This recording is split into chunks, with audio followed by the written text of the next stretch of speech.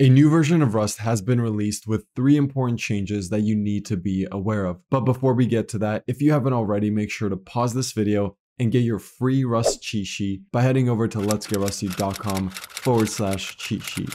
With that said, let's jump into the release notes. The first change in the 1.61.0 release is the ability to return custom exit codes. As of this release, the Exocode struct and the termination trait are now stable. Exocode is a type representing the status code the current process can return. There are 2 basic implementations of exit code: success and failure. Success returns the canonical exit code for a successful termination on a given platform, and failure returns the canonical exit code for an unsuccessful termination on a given platform. Besides these 2 implementations, you could also return your own custom exit codes.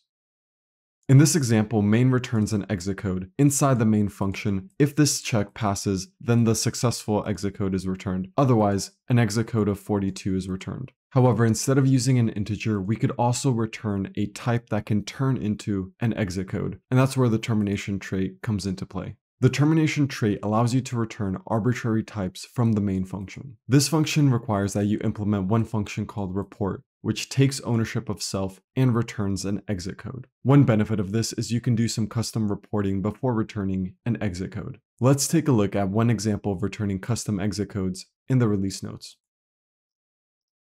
This example is implementing the git bisect command. Git bisect allows you to do a binary search through your commit history to find the commit that introduced a bug. Here we see a git bisect result enum, which is represented as an unsigned 8-bit integer, and it has 4 variants: good, which is mapped to 0, bad, which is mapped to 1, skip, which is mapped to 125, and abort, which is mapped to 255. The termination trait is implemented for git bisect result. Because git bisect result is an enum represented as an integer, we can simply take self, cast it to an unsigned 8-bit integer, and then turn that into an exit code. And before returning the exit code, we can optionally do some custom reporting. Now that termination is implemented for git bisect result, we can return it from main.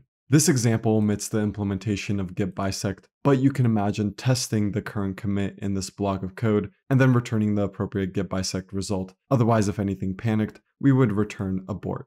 In this release, some more capabilities were added to constant functions. You are now allowed to create, pass, and cast function pointers inside of const functions. This could be useful for things like building a compile time function table. However, the caveat here is that at this moment, you're still not allowed to call function pointers from within const functions. If a const function has generic parameters, you are now allowed to add trait bounds to those generics. Const functions can now also handle trait objects and impl trait types. The one note here is that those trait features do not support calling methods on the traits in const functions as of this moment.